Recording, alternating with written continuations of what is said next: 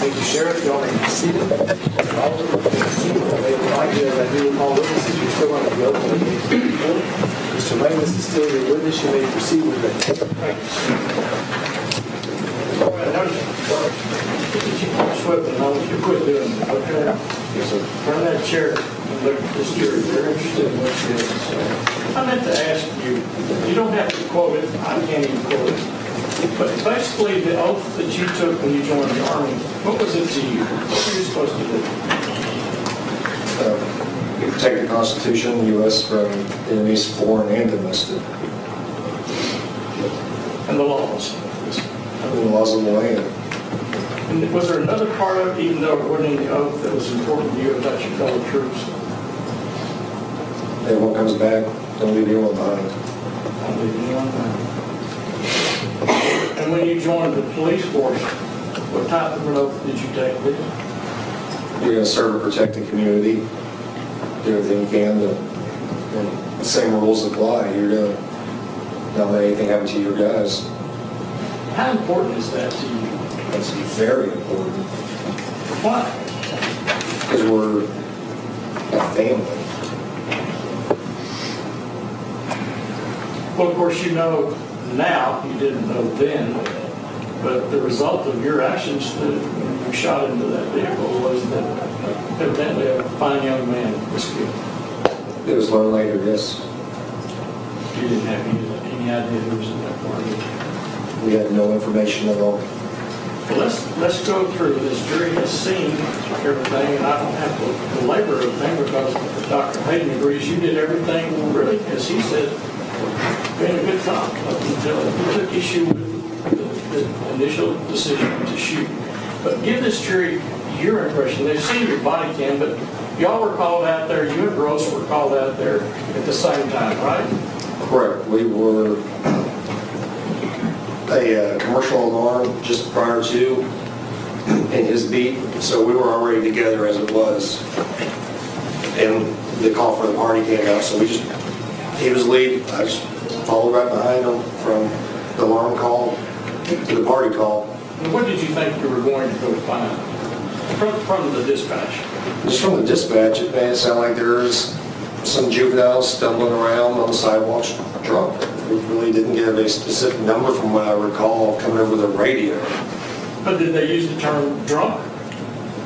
No, they used the term intoxicated, more likely. Well, what went through your mind at that point if you thought you were going to find a bunch of intoxicated juveniles? Really, in my head, I didn't think it was going to be a bunch. I just thought it might be 2 or 3. I believe it was a weekend, so maybe they were having a get together, were stumbling home, get them somewhere safe, so they're no alcohol poisoning. They're not going to stumble out in the road, get hit by a car or anything like that. Just get them safe away somewhere. Well, in your mind, did you think these were kids from New York or they were kids from? Just that brief little snippet. I just thought it was some local individuals that stood over the radio. I didn't actually read the comments. Did you think that they were going to be young adults that you were there to protect and serve? The term juvenile is a 17 down. I mean, I'm really not sure. It's very vague information that they give us on the radio. That day, what time did you come on duty that day? Came on at 6 o'clock in the evening. And your shift was a 12-hour shift? Correct, 12 hours. And that day, had anything ever did or happened to you from a family standpoint that upset you? No, it was another regular day. Nothing specific, nothing out of the ordinary. Had you gotten intoxicated the night before and didn't feel good? No, I worked the previous night before. So my normal routine when I'm working is just you work your 12 hours and you go home, do what you need to do, and get ready for the next 12 hours. How much sleep? Normally get 5, 6 hours of sleep on average. And how far from the station did you live? Roughly 20 minutes from, 20, 30 minutes to pound traffic from the station of my house. So if you- Over that. If you go on duty at 6 o'clock in the evening, what time are you required to be at your duty station? There's not really a set time by policy that I recall. I was always there an hour before my shift started because I just want to make sure everything was ready to go, not just showing up. I needed to be ready to get to work right at 6. And by work, I mean answering the calls, not just showing up. Well, what's ready to go? I make sure the computer's on, all the computer programs I need are running. Vehicle has fuel, just in case the ship beforehand didn't get fuel. My patrol bag's in there. Every tool that I need is in there. And I'm ready to leave the station and possibly not come back to the station until the end of the shift. What are the orders that you understood at that time about carrying weapons? As long as we have been qualified on them, they've been approved, and they were stowed away properly. So patrol rifle, if it's in a car, it'd be in the trunk. SUV up in the lock system between the seats, shotgun, same way. There's a specific way that they are loaded for safety reasons. Make sure we follow those policies. Did you carry the patrol rifle home? Yes. Why would you do that? That's my assigned, let me take that back. If it is during my work week, I might leave it in my locker and just take it home on the days that I'm off for maintenance and accountability. Who is required to make sure that that weapon was clean, functioning in a proper way? Whoever's assigned to, so that specific rifle was my responsibility. I maintained the maintenance on it, cleaning of it, make sure it stayed working properly.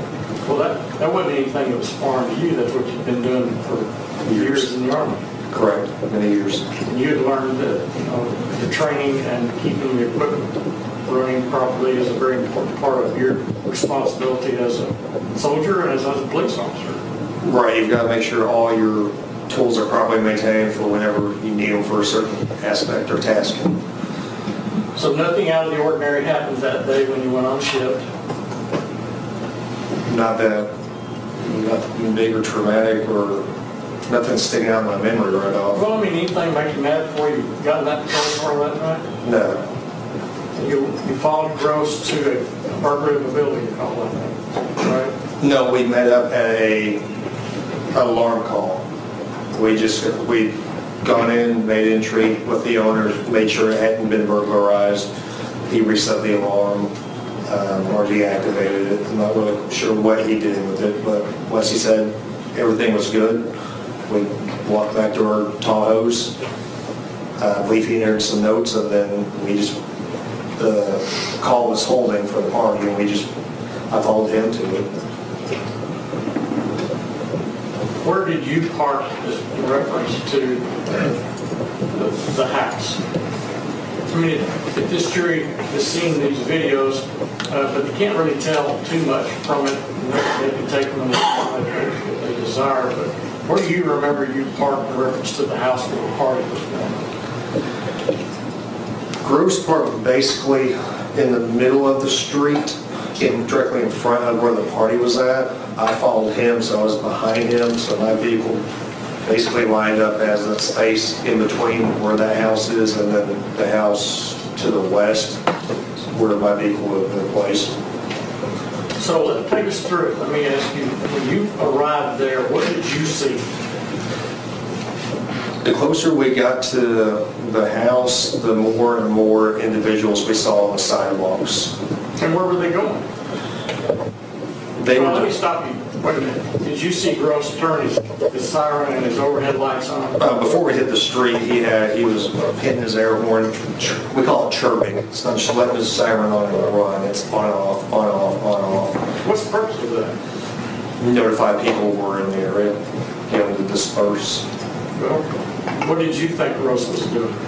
I figured he was trying to alert them that we were in the area and trying to get them to go back into the house. So they were Get out of the street? Get out of the street, go, since the call, and I don't know what Gross was thinking, but in a situation like that, if the call is there are intoxicated people on the sidewalk, trying to get those kids to go back to where they came from so they're not in harm's way. Well, you wouldn't want to jump in their cars if they were intoxicated, would you? No, that's why I mean, I don't know where they came from. I was assuming or hoping they were local kids or juveniles, as the call says, in that area. Did you notice where any cars were parked? They were all over the roadway. I mean, when I say all over the curb, they were lined up from one end of the block to the other, both sides of the road. Now, you were familiar with that area. Yes. You knew that nursing home, whatever it's called up there. Right. Was at the top of the street. Yes. Did you see cars parked up there? We didn't come in on Shepherd. We came in on Ambassador, the opposite side of the block, so I really didn't have a view of who was over or what was in the parking lot. Okay, well, who got out of it? And why don't you tell us what happened next? Who got out of their vehicle first? I'm really not sure. I believe maybe I got out first, but I'm not positive to that. And would you have classified yourself as a backup officer at that point? Yes, since we were, that part of the city was the 63 beat. Officer Gross was the officer responsible for that beat. I was either 61 or 64, so I was responsible for a different area. I was just there to provide him help, whatever he needed. If it was a situation where he needed me to watch something, help take a report, I'm there to follow his lead. He sets the pace. I just do what I can to help him out. Well, you were there to back him up? Correct. You were sitting here while Dr. Hayden testified. Do you agree with his definition of what a backup officer is? From what I remember of it, yes. So, y'all got there, you got out of your vehicles. What's the first thing you noticed? The party goers were just streaming out of this house. I mean, a lot of them. We already seen a lot on the street. And they were still coming out of that house. That surprised you? It did, being somewhat familiar with the houses in that area, how big they are. I knew that was a lot of people putting that type of square footage. Right. What did you do as you approached the house? I just left my takedown lights on, which are the lights on the top of the light bar. You got your strobe lights or do that real pretty on off. And He being Gross. Gross had his strobes going. Excuse me.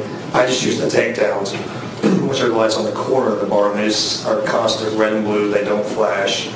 It's just more of that people know, hey, there's a cop car right here. Please don't hit it. Or it's also easier for a backup officer if we have additional officers coming to find us.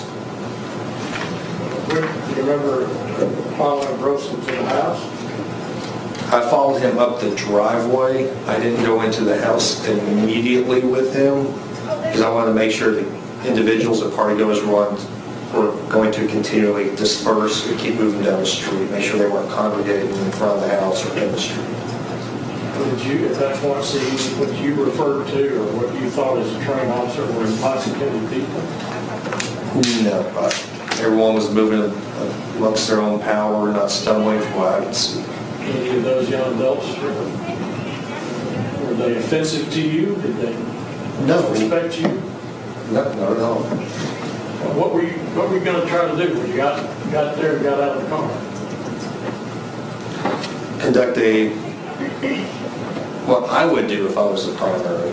Is just look around, gather with my senses, do I see anything that supports what the call is about? If not, just make contact with the resident, tell them to shut it down or turn it down, whatever the issue may be, and then go about my way. At that point, did you know that there had been a neighbor that had called and complained in? I didn't have that knowledge at that time, I don't believe. And how do y'all dispatch there? You got an NDT of any type? We have a computer system to our, in between the driver's seat, passenger seat. and it'll list all the calls that are in progress or holding to be worked. If you click on a call, then it's going to bring up that call sheet. That's going to list whatever information the dispatcher has obtained at that time.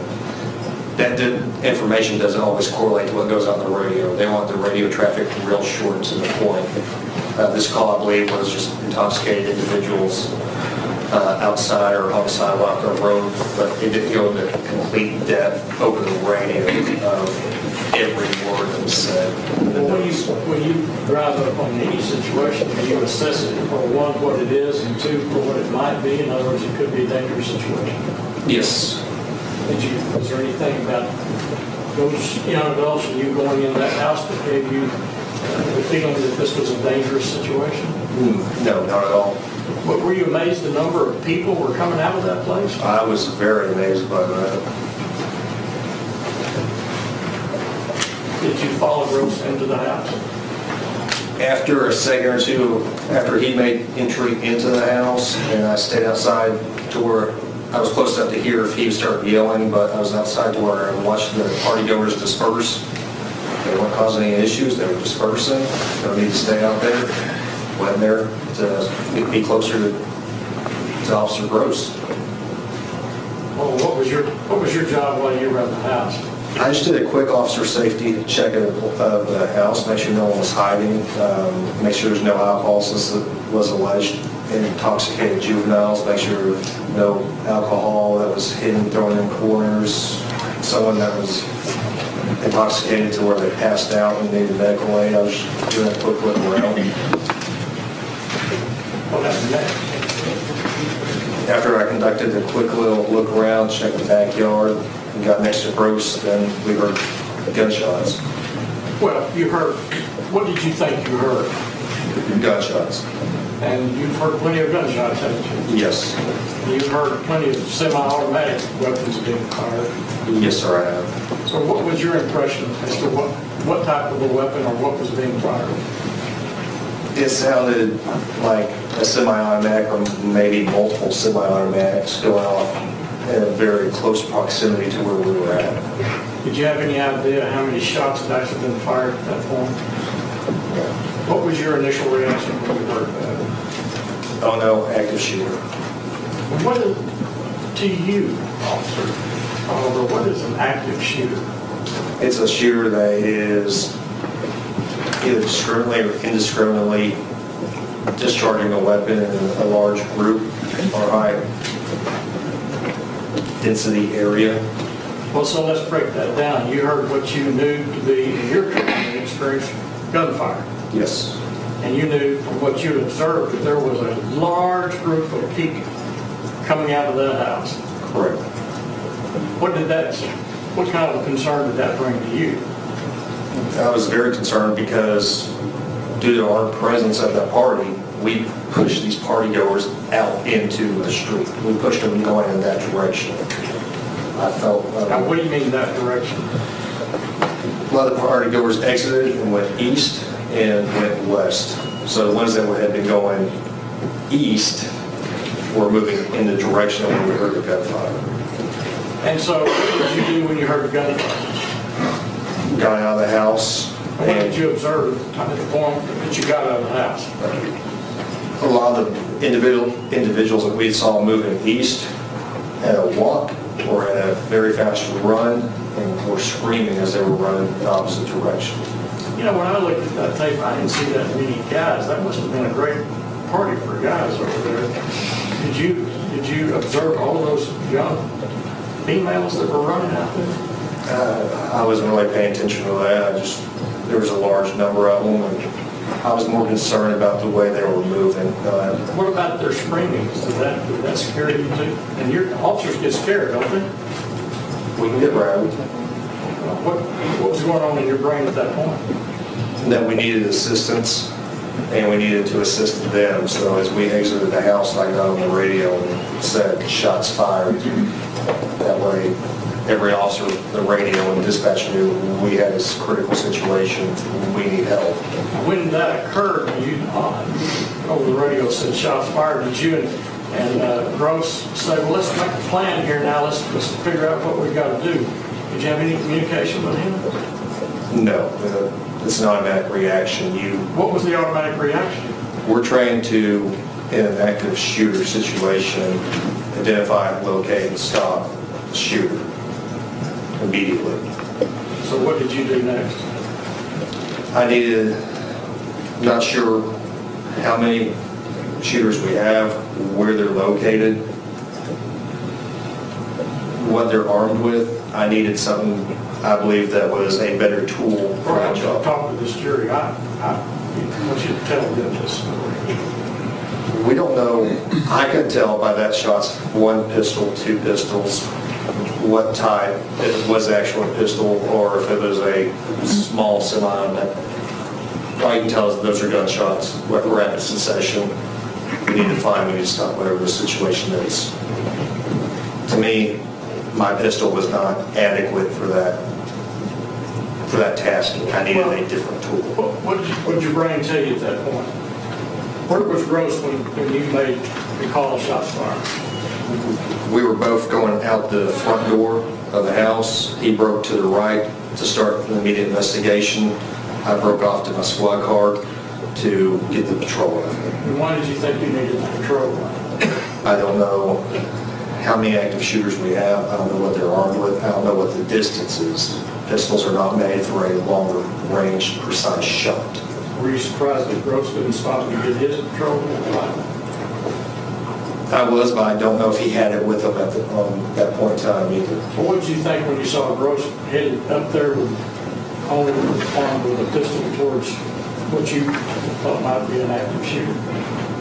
I didn't think it was the most tactically sound decision, but he was going straight towards the gunfire to assess what we had and to try to stop it. What did you do next? I know when I pulled my patrol rifle out, I know what condition it is in. It has a magazine in it. There's not a round chamber, so I know to get that tool operational, I had to chamber around into it. And Dr. Hayden said that was the correct thing to do. That was what you were trying to do? That is what we were trying to do. What happened next? I slapped the bottom of the magazine, make sure You say that's military terms. Tell us what you did. I slapped the bottom of the magazine just to make sure it was seated in there properly. That way when I charged it, make sure it didn't rattle anything and would make the magazine fall out. Well, the term charge means you had a weapon behind the chamber, right? Correct. By charging it, pulling the charging handle with the mag, pull it out of the magazine, put it through the chamber. Well, you got to get the weapon ready to fire if it needs to be fired. You don't have time to go through all of that if there's a situation arises, correct? Correct. So that's called being ready. Yes. What did you do with the weapon at that point? After you got it out and charged it? Charged it, slapped the magazine, make sure it was secured into its position. I adjusted the intensity of my optic on top of the rifle. We start our shift at 6. The sun is up and bright at that time. At this time, the sun had gone down, and it was dark, so the light intensity in there needed to be adjusted so it wasn't so, if it's too bright, then that little red dot reticle that's inside of it is overpowering and big. If it's too dim, it can't be seen, and you don't know where exactly the rounds might go. Can't aim it properly. So I have to make sure I have the right setting. Are you doing that as you're walking along, or are you No, I'm walking. As soon as I pulled it out, I'm walking and doing all this as I walk towards Gross, where I hear him giving commands at. You were walking, and you have Gross in sight? I didn't have him in sight. I was able to hear him at a kind of a distance. Did you have an earpiece in? I did. And what does that mean? Where you saw Officer Gross sitting up here, and he has lapel mic right here where he talked into, and also a speaker. I have an earpiece, so it runs straight into my ear. Why would you wear an earpiece? I've got partial hearing loss from an explosion in Iraq, so I like having sound going straight into my ear. And then also for my safety, if I'm talking to an individual, that person turns out to have warrants, if the dispatcher goes, hey, that guy's got warrants, then they normally take off running or they try to fight you right away. I can get that knowledge, make a plan, get a backup officer over, execute arrest without being endangered because they want to fight or run. So you're charging the weapon, did that weapon have a sling on it? It did. What is the sling for? The sling is so I can put the sling over my body. If I need to let go of the rifle, it will hang onto my body so I can use my hands to provide aid, handcuff, do whatever I need to do without just setting the weapon down, and it's outside of my control at that point. Or was this all pursuant to the training that you had? Yes, it was. Did you have a sling on the weapon in Iraq? Yes, I did. Okay, what happened next? I am walking basically the same path that Rose has taken. I've got the rifle slung, or I'm about to sling it, and then he gets on the radio, and I know Gross. I've worked Gross many years. He gets on the radio, call out a license plate. You do that, I know you do that because you want dispatch to know what car you are trying to stop, have suspicion about. There's some reason you want that license plate. Of all the cars he's passed, he hasn't called out any license plates. He calls out this one. His tone of voice is not the Officer Gross that I'm familiar with. His pitch goes up. Did you hear him tell that first vehicle to stop where you are? I heard him yelling and giving commands. I couldn't tell exactly what he was saying. I had a general idea. Well, did you see that vehicle stop and follow his command? Yes, I had to walk around that vehicle. And were the people in that car? Yes, there were. Did they move? They did not. Because they were told to stop and stay right where they are? Correct. Then what happened next? I look up to see exactly where he is at now, and he is focused on one vehicle, and he is walking at a decent pace. He's not running. He's not walking. He is walking at a good, decent pace towards this car, yelling at the top of his lungs, adding, I think, what we've determined as salty language at this point. That's pretty typical. In high-stress situations, that has a tendency to come out. Did you think at that point that Gross was, his perception was this was a high-stress, dangerous situation? By the tone of voice he used on the radio calling out the license plate, and by using the salty language, that told me this is a very, he's seen something, not sure what it is, but he is locked onto this car, and my hearing and my eyesight is telling me he's intent on this car. There's something going on with this car, and I've got to get out there to help him with it. Well, would it be fair to say that you were basically following his lead? Yes, he was setting, dictating the pace on everything. I'm just there to support him on whatever it is he needs. Why did you start to run, as we saw on the video? Because his voice changed on the radio, that high pitch that told me he had something that was making his body react in a way that he was not comfortable. So I needed to get up to him really fast. And what did you hear him telling that second car that he was reading out the license plate number? Then I was hearing, stop the car, stop the car, stop the effing car. Is that typical language for Gross when he wants to just talk to somebody in the vehicle? Not for a casual conversation, no. For a high-stress situation, something that he is, I'm not sure what he's perceiving because he's not communicated to me, but his being as rigid as he was, his pistol out, and his voice on the radio. Did you see him take his service weapon back? I don't remember seeing him actually draw it, but I know when I started going up towards him, it was in his hand at that point. Where was it? At his right hand. Well, I know, but what was he doing with it? At some point, it was down by the side. At some point, it was up, moving from side to side. I saw it in a couple of different positions in his right hand.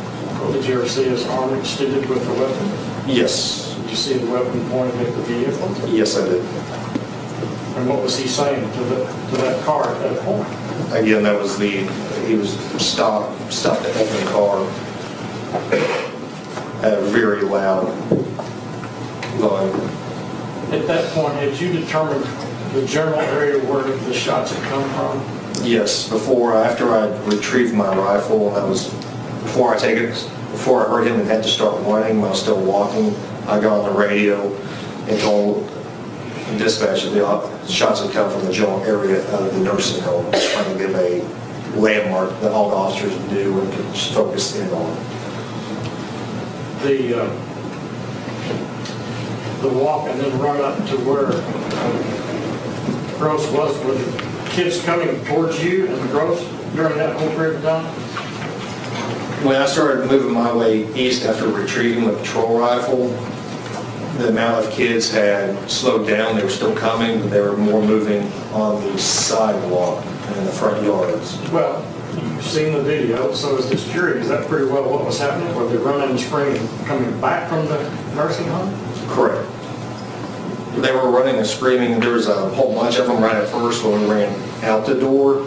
By the time that I retrieved the patrol rifle and started moving towards the nursing home and following Gross, there were still kids running and screaming, but the street wasn't full of them. It went from a whole bunch to a trickle. No one was in the street. Everyone was pushed up into the front yards of the three houses between the party house and Shepherd. When you were going up towards Gross, what were you trying to do? What was your job at that point? I'm scanning. When I'm walking, my head's making larger scans, going back and forth, left to right, near the far, look inside vehicles, see if there's anything that he missed, see if anyone's, the shooters there hiding or waiting for some type of target. Well, did you think you and Gross were basically in the middle of the street and somebody wanted to shoot you, you didn't have any protection? Walking down the middle of the street, a possible active shooter is not the most tactically sound decision. Why'd you do it? I did it because I am following his pace. That's what he's decided to do. I'm there to protect him. I'm going to follow him. You heard a young lady that says she was standing on the corner and saw all of this. Do you remember her testimony? I vaguely do. Did anyone, as you were walking in that short period of time, and I think Dr. Hayden says it's 9 seconds, did anyone say to you, hey officer, the shooters are in a yellow Tahoe up here? No one flagged me down. No one yelled at me indicating where the shooters were at, had been, or which direction they'd gone at that point. Did you hear Gross say that he thinks somebody pointed and told him that they were in the car that he was trying to stop? I heard that testimony. Did you hear that night? I did not. So going up in that 9 seconds, did anyone tell you, hey, we saw it, the guys that were shooting the car were Tupac and a bunch of gangsters and we all know them and they got in the car and drove off? No one indicated or told us that information. Did you have any information in that 9 seconds as to who had shot those shots and where they were?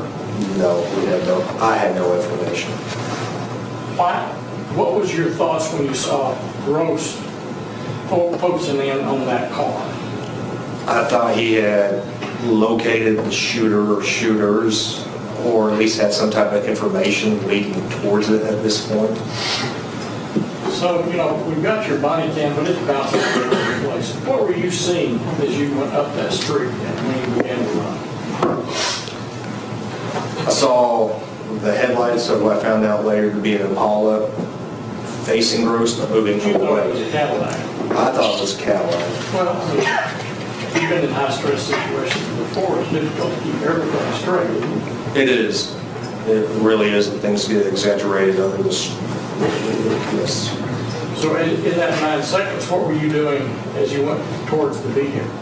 In that 9 seconds, I've gone from retrieve the rifle, made sure it was in proper working order, go from a walk to a run. Before the run, I was scanning, broad scans. Now I'm like, I hear Gross, I'm running, I'm not looking as broad left and right. I'm focused on Gross, his mannerisms, his actions, his voice.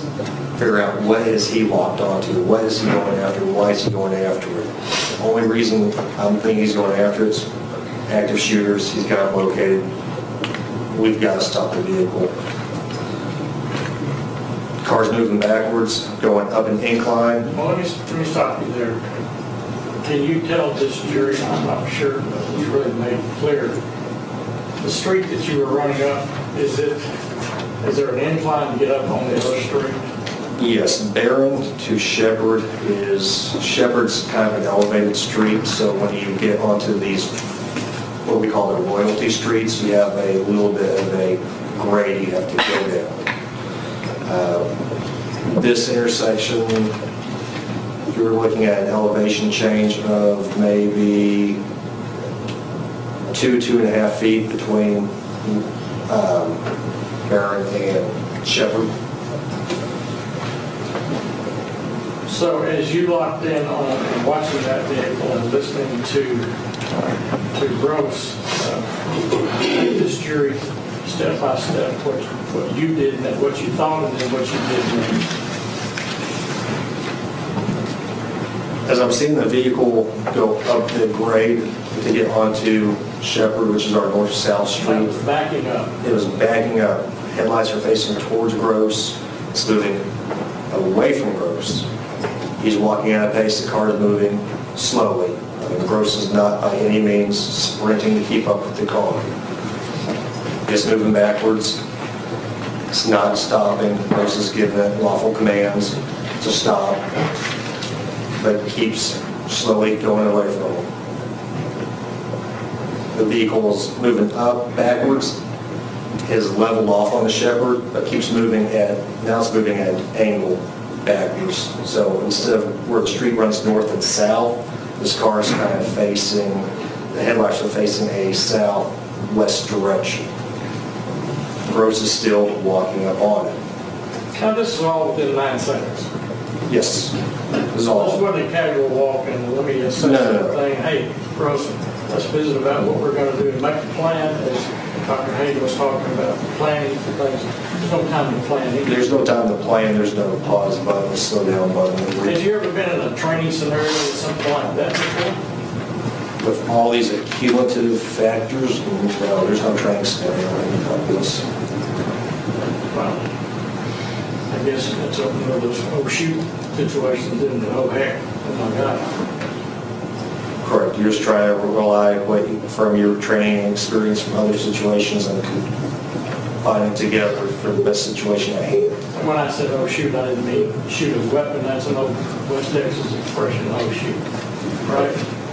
There's another word you really plug in there for that. Yes. Well, so you saw him doing all of this. Where were you? Were you basically moving toward him? I was running, trying to catch up to him. He was basically in the middle of Barron. I was trying to not be directly behind him. I was trying to see what he was seeing, so I came to the right side along the curb, so I had a different vantage point from what he had. But he was 20, 30 feet ahead of me. So I'm trying to close that ground. I know I've got that grade. I've got to get up so I can be on level ground with the vehicle, with Officer Gross, to try to see as much as I can of what was going on. Tell us what happened next. As I'm approaching the grade, I haven't got up on the Shepherd yet. The car is still moving backwards. Gross is trying to put some light into the vehicle.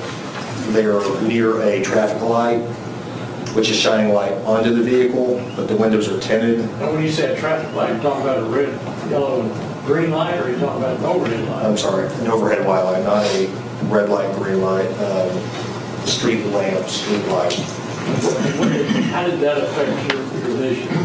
It is putting light onto the car, but causing a reflection. So I'm not actually able to see into the vehicle for great detail. The only thing I can see is what we would describe as silhouettes. I saw from shoulder up, I saw the outline of head where the shoulders are. I can't make out age, sex. I can just see a height and a width for the most part. Well, silhouettes. How many silhouettes did you see? I only saw two. I saw someone occupying the driver's seat and a silhouette occupying the passenger seat, and that was it. So what happened? As the vehicle's backing up, the silhouette in the pad and the driver's seat seem to be pretty rigid. I can see the head moving, I can see the shoulders moving in contrast to the headrest. On the other side of the car, on the passenger seat, I'm seeing the silhouette over there moving. I can see the silhouette wider, it's narrower, it's higher, it's lower. To me, that tells me the silhouette is moving. It tells me it's wider, it's narrower, it's higher, it's lower. There's movement.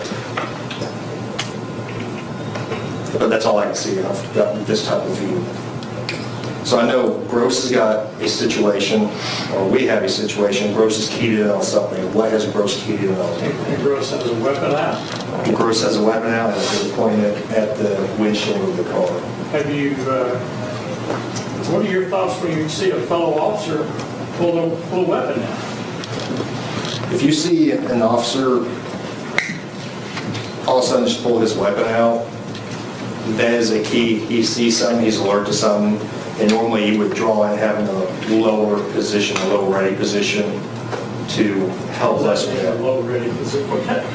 Stand up and show this jury what you're talking about. With low ready, with the service weapon, and with the patrol.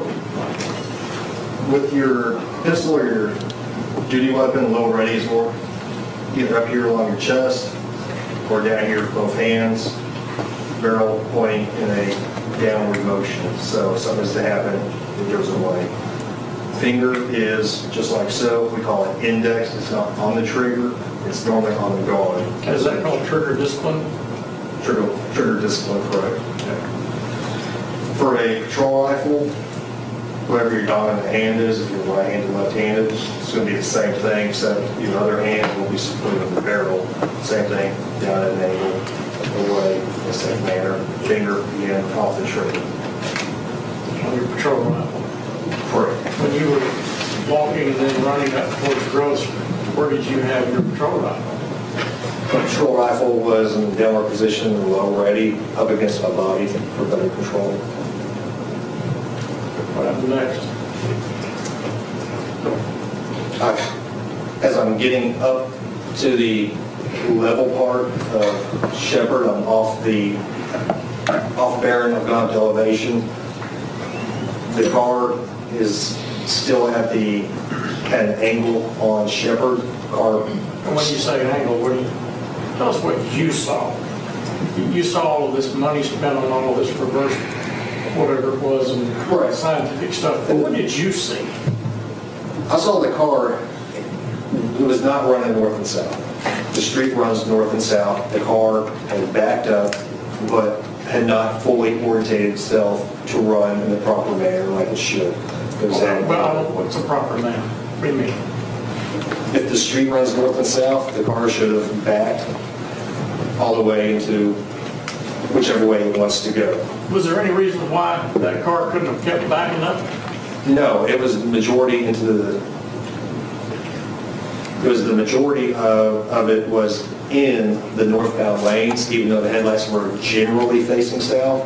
If he would have stayed in the northbound lanes, there was no obstacles that I recall that he could have just kept backing away from us. No issues, no threat. And you heard testimony from two guys that said they were up in the parking lot of the nursing home watching all of this. Did you ever hear them scream to you, hey, the guys that did the shooting drove off in a yellow Tahoe? No. No one from any location flagged me down that I saw it. Okay. So I want this jury to know what you saw prior to the time of the shooting.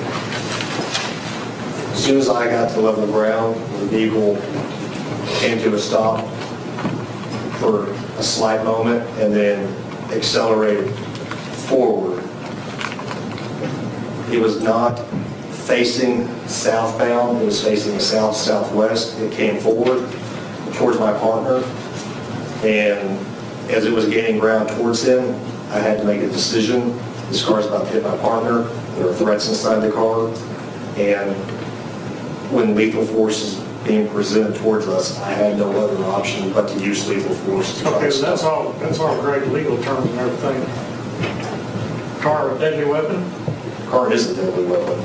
Do officers know that cars can knock police officers down, run over them, anything else, cause serious bodily injury or death to them? Yes.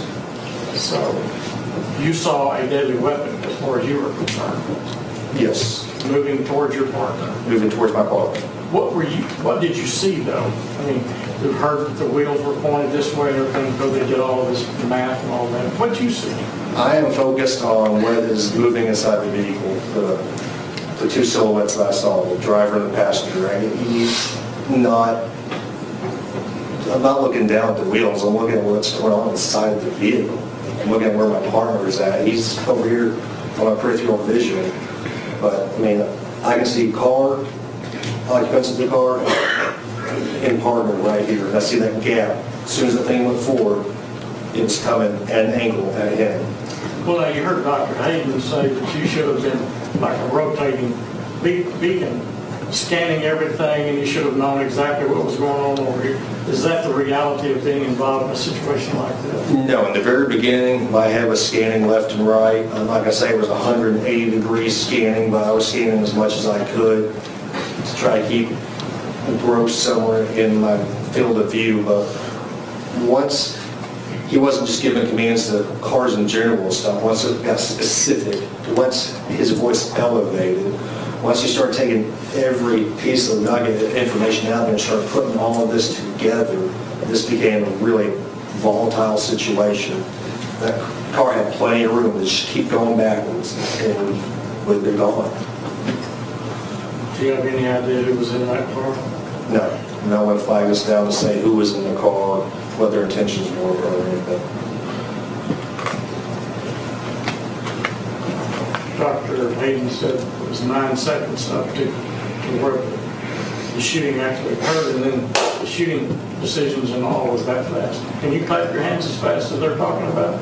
No, I cannot. Are you surprised at Dr. Hayden and all these reports as to how quickly an officer has to make that decision?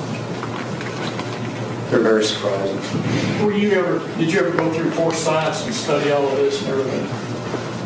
No, we get a brief couple hours on it in the police academy about action, reaction, how to cut that down and save our lives, but we don't get into the science. Well, when did you think you made the decision to fire that weapon? When the vehicle was moving towards my partner. Did you hear something happen when the vehicle was moving towards your partner? I heard some type of possible gunshot from inside the car, but that was after the thing was cut out of my partner. Well, it all happened that fast, but was that a factor that you put into the computer to tell your brain that you got a dangerous situation? Possibly. I had a lot of information to process real fast, and I almost watched my partner get hit by a car. When you made that decision, when you made the decision to act, were you trying to stop a vehicle? I was trying to stop threats towards my partner, towards anyone out there. Well, did you intentionally shoot into that vehicle? Yes. Well, let me ask you something, Roy. We're going to talk more about up and down because they've shown all these videos, but after you fired those 5 shots, do you agree with Dr. Hayden and all these other pros that came in here and said that this shot hit the rocker panel or the concrete first? I really can't. I mean, there's a possibility that it could. But after your decision was to stop shooting, what do you do with the weapon at that point? After you've completed the interval, whatever you're doing, your rifle, your thumb places it on safe, and you lower the barrel to a lower position. Well,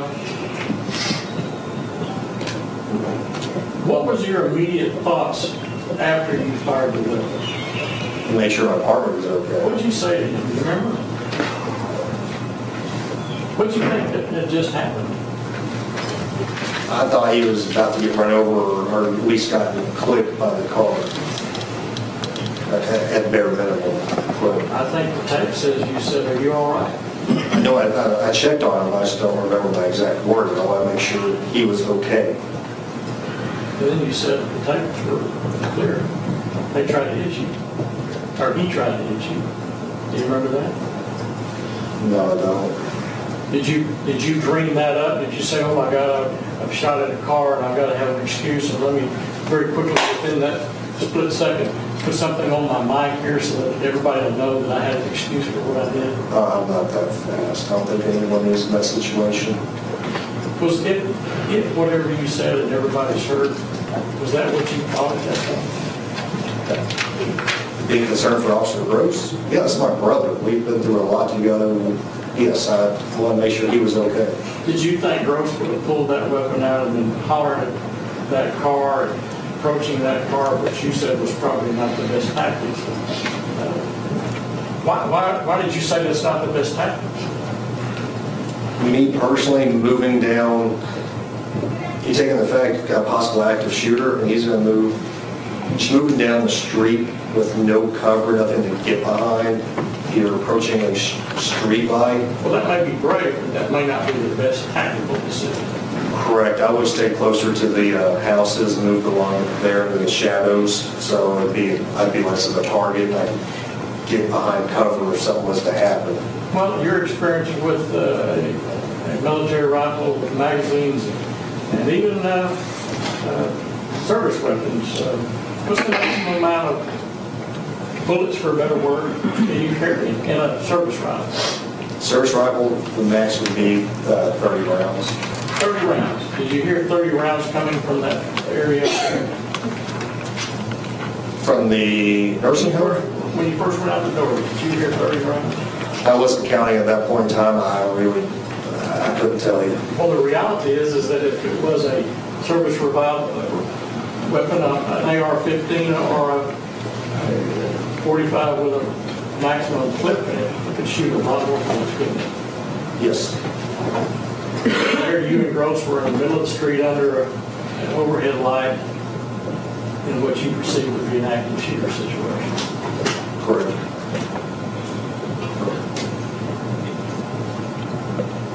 Well, after the weapon was fired, what do you remember doing? I remember turning, just looking at Gross. I don't remember exactly what I said. I just know I wanted to check on him. And then I started walking back to that squad car. I think the sergeant showed up at that time, so I was trying to brief him on what had happened. Well, we've heard testimony in this courtroom that one person said you were stomping your feet and acting like you were mad. Any of that true? No, I was checking on Gross, and then I was not long after talking to the supervisor. I'm sure if that happened, it'd be on one of the 3 body cams. Well, I mean, when an officer is involved in a shooting, you've never been involved in a police shooting before. No. Would you say that you were in shock yourself? Yes, I was in shock. I was in shock for days. You went down to where the vehicle was stopped. Was that because you were ordered down there? Correct. The sergeant ordered me to go down there to assist Officer Chandler. And at that point, we've heard Officer Chandler talk about that when he was called out, to everyone's belief, there was a felony stop down there. We keep hearing felony stop. Felony stop's more of a older term. Try to use high risk stop now because you don't know what's inside the vehicle. More likely you're stopping because a felony might have been committed or possibly committed, so you're investigating it, but it's more PC now to say a high risk stop. If we're going to talk about at this point about what happened there. Did you want to stop it? Members of the jury, we've been going for about an hour. You don't want to go for about 15 more minutes, or you want to take a break? We can keep going. Keep going? She pretty much is controlling this. Let's keep going. We'll go until 12:30, right? If you need to stop before that, just let me know. All right, answer. I want to talk to you why there seems to be great concern here, why you went down to where as it's been referred to, the felony stop occurred. You went down there because you were ordered down there. Right. And what did they want you to do when you got down there? I was there to assist Officer Chamley. But what do you do when you're told to go to a felony stop and process this? What's your job? You get your butt down there. You've been given an order by the sergeant, so I'm going down there to assist. And we saw in that video a car come around with all of its lights on, and we were almost blinded trying to watch it on the TV. You remember that? Yes, I do. Do you remember leaving your lights on? I do. Why'd you do that? I was in shock of what had just happened. I was wondering where to position my squad car because as I was driving down there, I heard Officer Chamley call out where he was at and which way he was facing. And it didn't really compute in my head right because I'm like, I saw the car go down Shepherd and turn right on the Bishop. I should be facing westbound. He's telling me he's got a car facing eastbound. It just didn't seem to register as I was turning onto Bishop. By then, I was already facing him, and I didn't want to back out, go down the block and around, because he's very intent that he's got multiple individuals in this car, and he needs help right then. So I was facing the dilemma. What does that mean to a police officer? You see term felony stop multiple people. That tells me it's serious. He's got a reason why he does not want to approach the vehicle. Did you correlate that vehicle to what you had just been involved in? I mean, did you know that he was talking about the vehicle that just... I had my suspicion. I called out a black Cadillac because the thing just looked monstrously huge as it was coming in close. But he was telling me an Impala. Yeah, I was trying to describe it a little bit to him, but I wasn't sure that I was told to go down there, so then I'd be able to actually look at it and go, okay, yes, this is the right car, or no, this is not the right car. Well, did you get out of your vehicle and approach as you've been trained for assisting on felony stop? Since I came up from the wrong direction, I got out and I went down the opposite sidewalk to where I was a smaller silhouette. I got out of the range of my lights so they weren't casting light onto me to make myself into a silhouette. I was out of the range of Officer Chamley because if he is doing a high-risk takedown, his pistol's going to be out, so I didn't want to walk straight to him. I want to come out around for officer safety purposes. Did you point at that vehicle? I did. I called out the wrong vehicle. I didn't let him know it was the right vehicle. Pointed at it and kind of moved my head and let him know, yeah, you got the right one. I messed Well, it as up. far as you knew, that was the right one because you were looking at it. Right. When I started making my approach, I recognized the lights. But you thought you told him it was a Cadillac, but it wasn't a Cadillac. I did. I give him wrong make and model. Well, what do you think your duty was when you were walking up there? Were you on the radio with anyone at that point? No, I was leaving the radio clear, leaving the radio channel clear, so if Chamley needed something, since he was dominating that scene, he got the radio, he had control. What did you see Chamley doing? Not really much as I made the approach because I was blinded by his lights in return, but as I came around, I saw he had his pistol out, orientated onto the vehicle, and he was yelling out. Okay, I don't know what orientated onto the vehicle. He was pointing. Talk to me so I He was pointing his weapon at the vehicle, giving them verbal commands to stay inside the vehicle until I got there and other officers arrived. What was this weapon in low ready or anything like that? No, it was pointed straight at the car. At the vehicle? Correct. And is that what officers are trained to do? Yes, we are. Was Chamley doing anything that you didn't approve of at that point? No. Did So what happened next? Once we had additional officers, I believe it was Baldwin on our left and Gonzalez on the right, if I remember correctly. Then Chamblee started doing the call out, calling individuals out one by one. Pretty salty language in that point, wasn't it? I don't remember so much from Officer Chamblee or Baldwin. Gonzalez, from the body cam I saw, he yelled something. But did you hear that out there? No, I really don't recall. So I mean, you heard him using pretty rough language. At that point, was anybody saying this car is full of young adults, young men? No, it's not until everyone is outside of the vehicle that I'm able to see who's actually occupying it at this point in time. Did you go over, were you ordered to go over to the vehicle? Yes. Who ordered you to do that? Well, once we got the last person out, I believe it was Gonzalez said some move or advance, so that's just a common term for everyone to move up to the vehicle, see if there's anyone left inside, maybe safely clear it, make sure there's no one hiding in the back seat and the floorboards.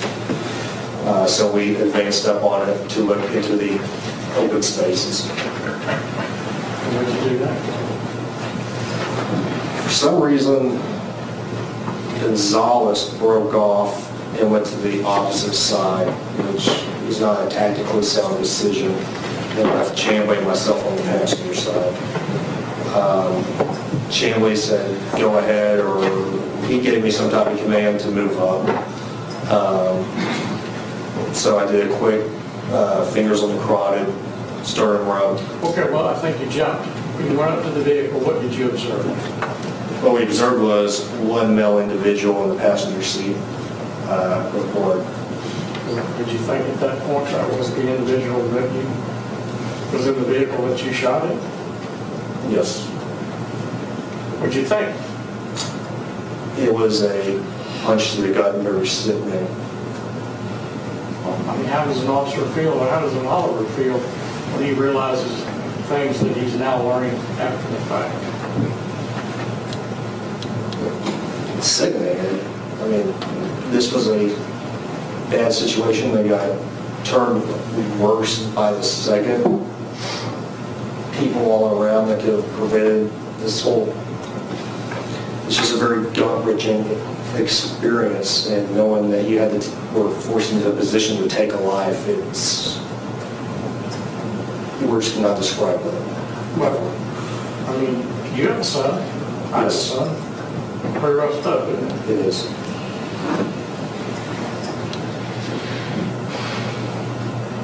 Had you ever seen the young man before that you were looking at in the vehicle? No, I've never seen him before. Did you do what you were asked to do so you might try to find if there's any life in him and make that assessment?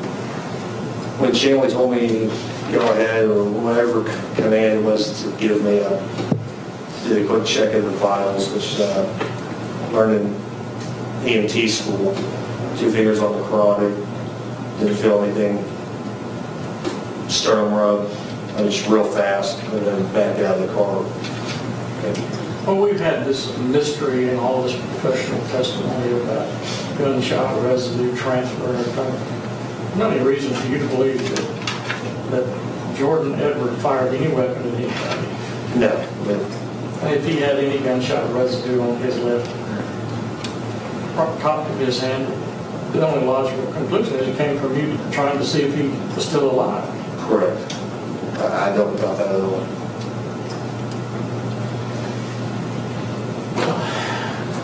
What have you assessed at that point then?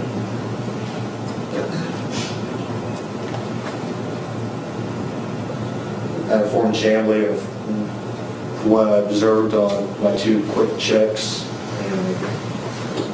and backed away from the car. What was going on in your head right then? You realized that this was a young man? Did you assess him as being lifeless in that vehicle? and you assess that as being the vehicle that you shot into, and you assess the fact that at that moment that as you shot into that vehicle, this must have been the result of it. How'd you feel? My heart sank. From there, it was hard to breathe. And you just know, it was just an awful feeling all the way around. You can't, there's no words for these things. There's nothing to describe it. No. As far as the parent goes and the child, there's no word in the English language to describe that, is there? No, not at all. There's been some testimony about you being mad because your weapon was taken away from you. You want to tell the jury what really did happen, the rest of the story? Chamblee either asked for the weapon or was wanting the weapon, and we have a thing called chain of custody. When something is used or any type of evidence, it has to be logged and documented from person to person to person to sign the statements. I told them something along the line of not a good idea, chain of custody or something chain of custody, and it just needs to be put back in the squad car, back seat, locked with whatever, and just the vehicle locked, just so it's not going from me to 5, 6, 20 something different people to wherever it needs to go. I mean, it just did not make good sense for it to keep getting handed off from person to person to person. And in the end, I believe it was Gonzalez who became my handler. And what does that term mean?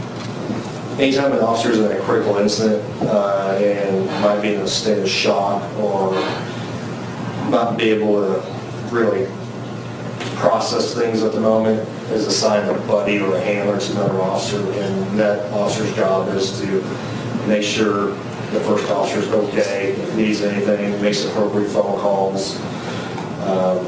So since he was my handler, he took possession of the weapon and we put it in the backseat of the Tahoe at that time. And did you follow the commander? I assume there was a commander at your time at that time. The sergeant? Sergeant Snow got down there a little bit after we got all the occupants out and separated. After the occupants were out and separated and Gonzalez became my handler, then I was told to sit in the Tahoe, and I just sat in the driver's seat and just sat there until I got further directions. Did you ever shot anyone in your two tours of Iraq and gone up and looked at the face of the individual you shot? No. We got into firefights, bullets went both ways. Sometimes one way just at us, but you never got really up close and saw who was trying to kill you or who you had engaged. It's not like that.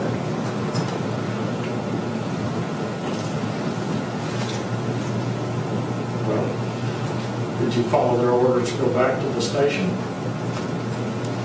When they finally told me to go back, Officer Gonzalez and I went to the station. It might have been 20 or 30 minutes after everyone had been out of the vehicle.